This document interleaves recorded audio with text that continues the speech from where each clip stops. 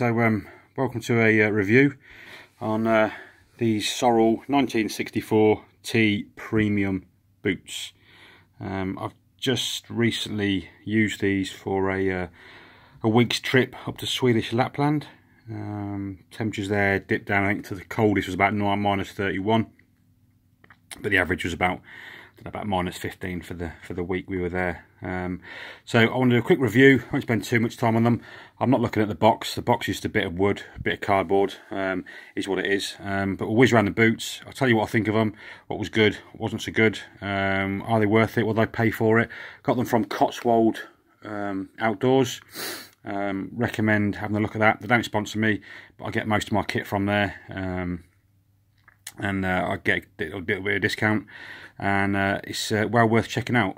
So plenty of stock in there, so yeah, I'll check them out. So anyway, so let's have a look at these boots then. So these are the premium version. So if I just turn them around so you can see, they have the same, what do they call it, vulcanized rubber soles. It's a bit of a standard look with the blue and the red and the white trim. The sole on these, if you think of these compared to the Caribou seem to have a more if it's a real word, a grippier tread. However, I didn't have any problem with these at all slipping over. So the depth of the snow there at some point, I don't know, it's probably about 4 or 5 feet. But no issues even on the more icy bits. Grip was fine, so don't worry about that at all. Usual standard stitching, that's all, you know, really well made. This is the top part. I guess this is what you're paying for, the premium bit.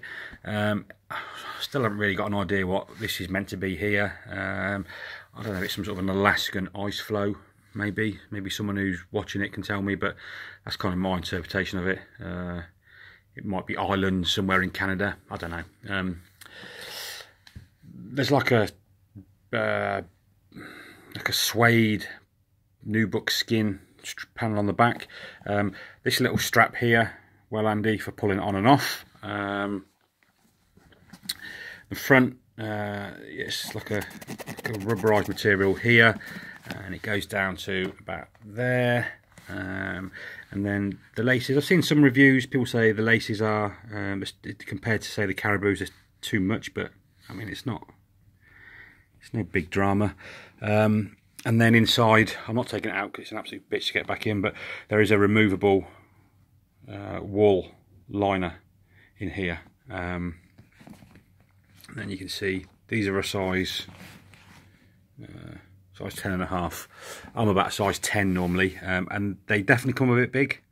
So I'm a 10.5. These are pretty big, but when you've got 2 pairs of socks on, they were bang on for me. All right, so some of the things people have said about them is that their socks would ride down and end up underneath the heel of your foot. To get around that, I can see where that might happen. To get around that, just buy yourself some proper knee-length ski socks. And then I had no issues at all. I wore a pair of Bridgedale Merino sock liners, and then these big pair of ski socks, and I never had any issue with them slipping down at all whilst wearing them all day.